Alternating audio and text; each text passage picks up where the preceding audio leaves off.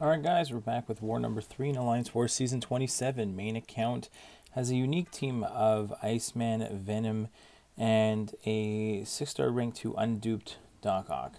I had to kind of figure out between my two accounts who I wanted. I did want to get a Doc Ock on the team for Path 9 here. I don't have him, so I couldn't bring the Awakened rank 3. On the junior, but the 6-star rank 2 is still going to do the job for me. So we got just one fight on Path 9 on Phase 1. It's a Hazard Shift Hulk, Red Hulk, and Iceman's going to take care of him no problem. And I also plan on using Iceman for the Hazard Shift Stun Immune node in the boss circle.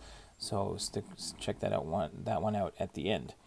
Now, I will do the Path 5 in a second, but first we have this first mini as a Mojo on Power Snack. We've done this one with Doc Ock in the past, and it's probably a little bit easier with the Awakened one, because I can get some some power gain, I guess, back, and technically I'm supposed to be able to siphon some of that healing back, but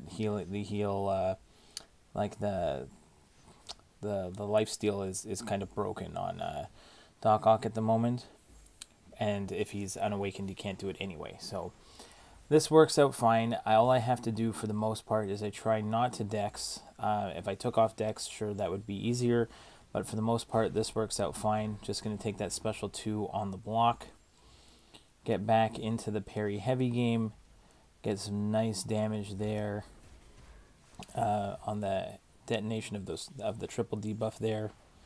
Here we're just now here's for the most part I was doing great, and I think I took a little bit of extra damage just at the end. I think I dexed once, and that wasn't and I took a bunch of degen damage, but other than that everything else was going pretty much smooth sailing. There was the one dex, and you can see the degen damage from that one was not great, but we come in, drop a special 2, and one more hit should do it. So still pretty happy with how Doc Ock takes down that Mojo. Now we're back onto Path 5. We've got the junior account with a nice team of 6-star rank 3s, Doom, Magneto, and G2099. This ebb and flow knockdown, I know why Doc Ock's here, because if you knock him down you're going to have to worry about getting auto-blocked. But he's #metal. Magneto wrecks this fight every single time. The fights are sped up ever so slightly, and I am boosting for almost every fight. I'm just I'm trying to save time. Trying to keep the videos down to a little more than 20 minutes.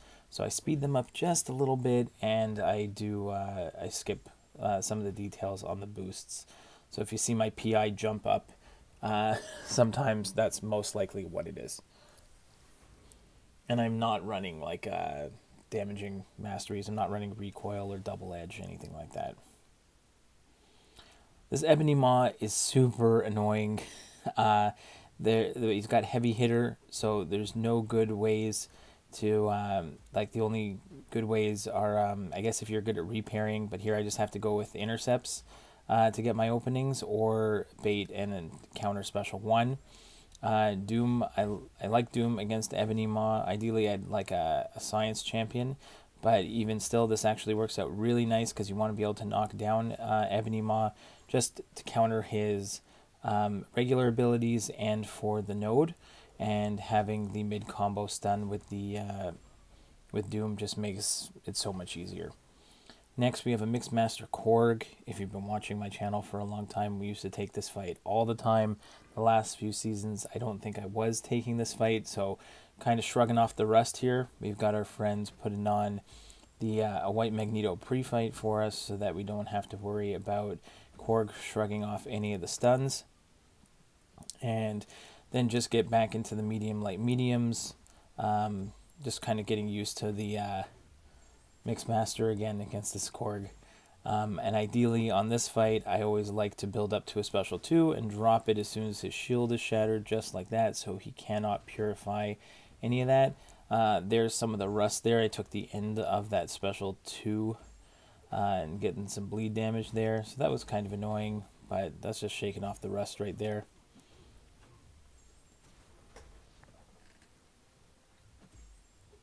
But the White Magneto pre-fight comes in clutch for this one and for another fight with later on where it makes the I'm trying to remember the node, but we'll get to it, with the medium dashes that make them debuff immune.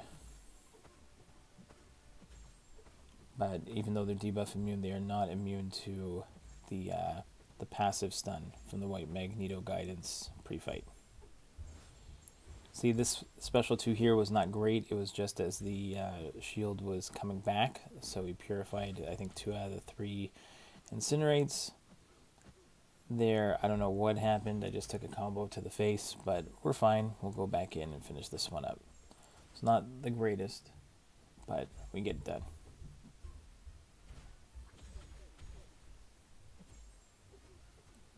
Okay, one more special 1, and I think that finishes it.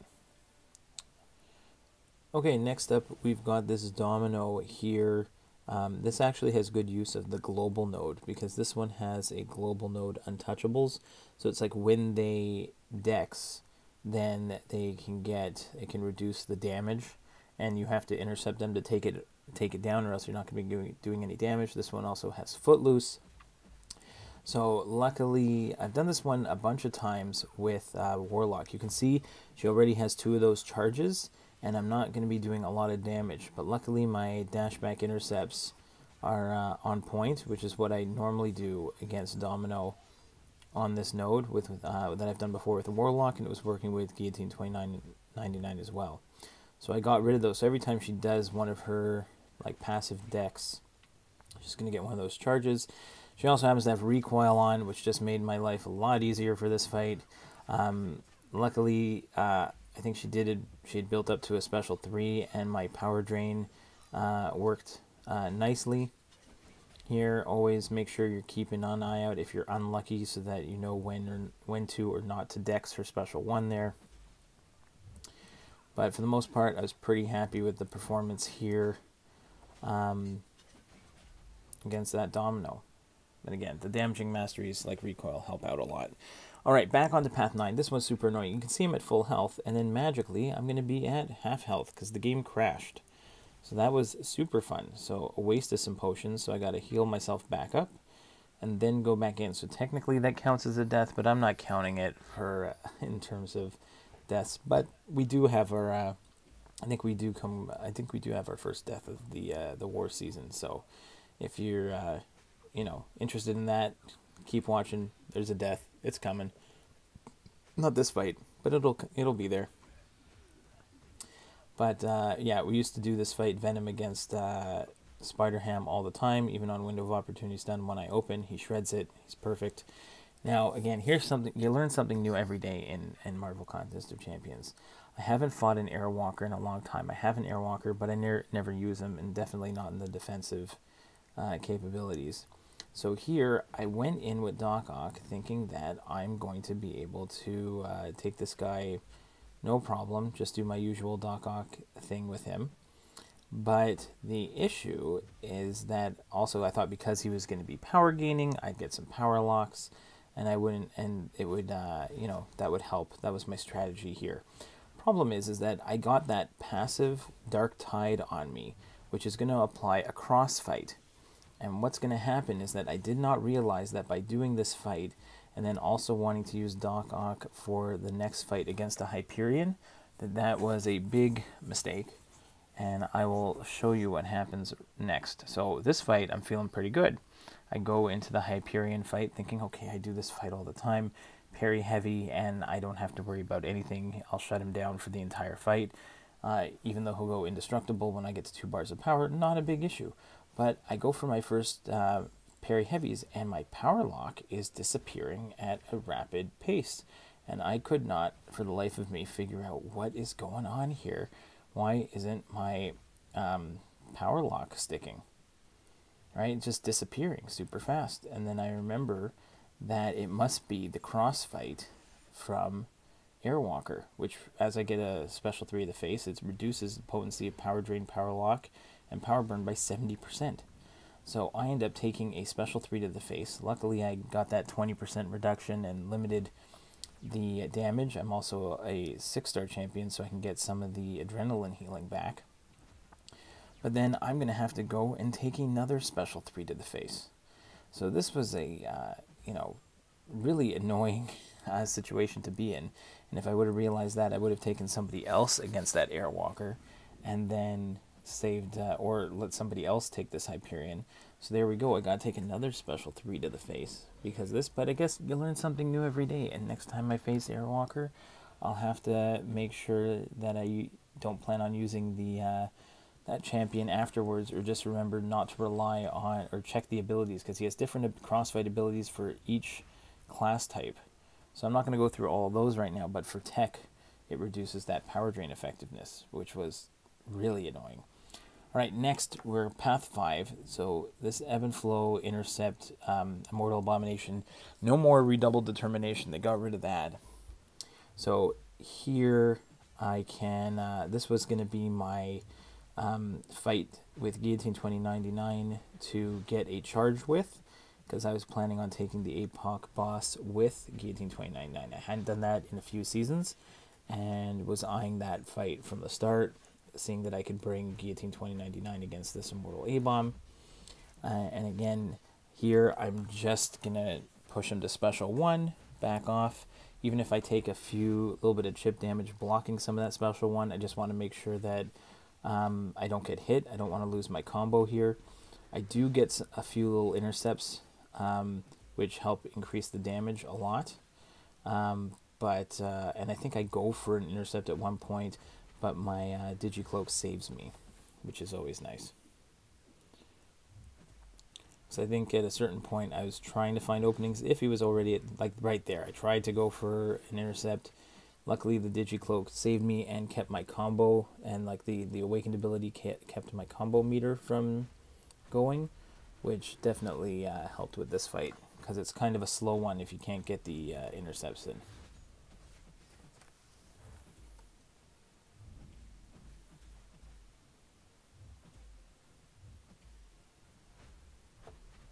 Again, just baiting special 1s.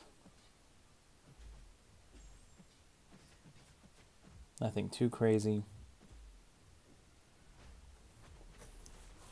But the goal here is to get him down to 5% and drop a special 3.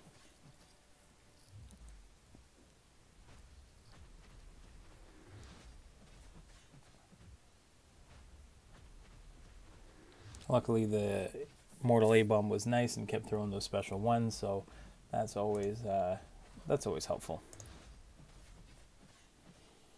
All right, almost down to 5%. I might get him down to like 5 or 4% here. There we go. Drop a special 3 and pick up the charge there so that we can use G2099 for the APOC boss fight. All right, next up we have Thor Ragnarok. Again, Ebb and Flow, Intercept, Mighty Charge. That's the node. Mighty Charge is the one where you can't really get the reliable parries off, because when they dash in, they're immune to debuffs. But if you, so you either have to just parry the light attacks, or with the White Magneto pre-fight, you can avoid the Mighty Charge. So here, I know why they put Thor Ragnarok here, because if you intercept him to get the Fury, then you get risk of getting auto-blocked. Because he's #metal, I don't have to worry about being auto-blocked by Magneto, but he tends to shut down the node altogether, so sometimes even if I go for the intercept, I won't necessarily get the Fury, but he's going to crush it. I messed up my timing there a little bit, and let him gain that power gain. Luckily, he throws his special, no problem. And then we go ahead and finish this one off with another, I can't remember if we just throw that special 1 or 2 here. There, we do get the intercept off, get the Furies, drop that special 2, and he's done. So, quick fight there. Okay, next is Mr. Negative. This is the first time I'm fighting Mr. Negative in War. I decided to go with Doom because he would be able to benefit from the White Magneto pre-fight. So there you can see I can get the reliable parries, and then I just have I'm just not, I got clipped there. I'm not used to fighting Mr. Negative. I did try fighting a few duels, but I got clipped a couple times and took a bunch of damage. Then tried to get into a nice rotation of actually just using the special 1, siphoning some power, dropping a special 2 here, and let the incinerates do some work. Of course, I forgot there about the inverted controls there for a second. Now I'm taking a bunch of damage over time. Take another like special hit to the, or heavy to the, on the block. So it was a little frustrating. Tried really hard to clutch this one out. Just block that special, and then again get clipped. Not my best performance. And this is the first time I fought Mr. Negative in some type of in competitive alliance war. I didn't really have the ideal champion because I had too many other counters that I wanted, and I thought this was our best option. So I'm going to go in, and I was hoping right here that this heavy attack was going to finish him. It doesn't crit. I take that special 2 on the block, and I leave him with a tiny little bit of health. That's our first death of the season. I'm going with Magneto and finish him up. Now we're into the boss circle. We have a Hulkbuster on Recovery Vigorous Assault. He's #metal, easy fight for Magneto. Don't really have to worry about him going unblockable with his healing at the end of the fight, because Magneto is going to drop a special 3 well before then, and I'm not even going to see that healing buff show up at all.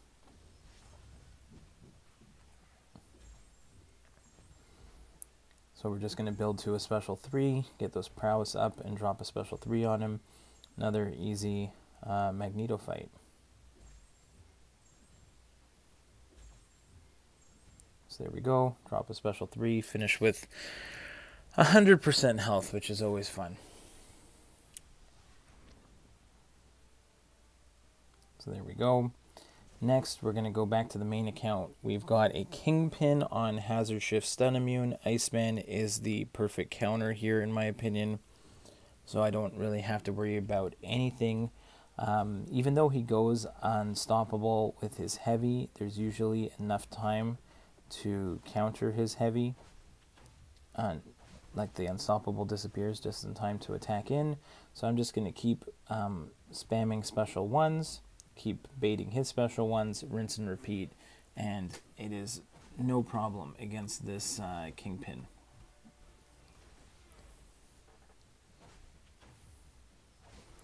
Just let the cold snap tick away, let the frostbites do some nice damage when they expire.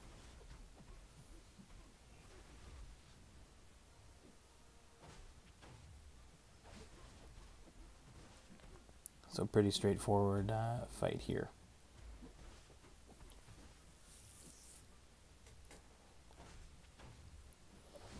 Again, if there's any other content that you guys want to see in the future, or if there's some boss fight that you're having trouble with and I don't have it up on the channel, then let me know. I'll be glad to put something together, throw something out there.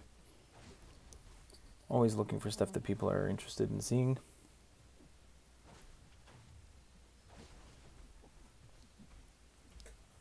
So there we go. Iceman's almost taking care of this guy, barely taking any damage. So very happy with how this one turned out. Next, I think we have another Magneto fight. Okay, second last fight, we have a MCOC. Again, Spry, Limber, Brute Force. I don't even need the pre-fight here because Magneto is... because MCOC's metal, so Magneto ignores Limber when they're #metal. So I can parry heavy the entire time, build up to a special 3, and finish it off. I don't even know if I get to a special 3 because he's going down so fast. I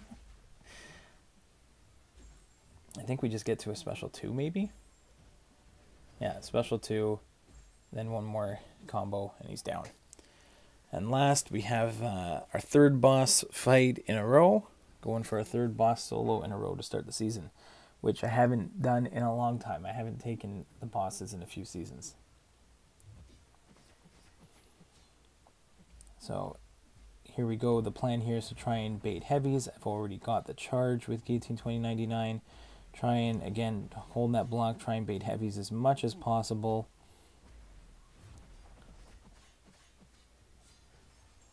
Gonna go ahead and throw that special one, and then go back to bait heavies.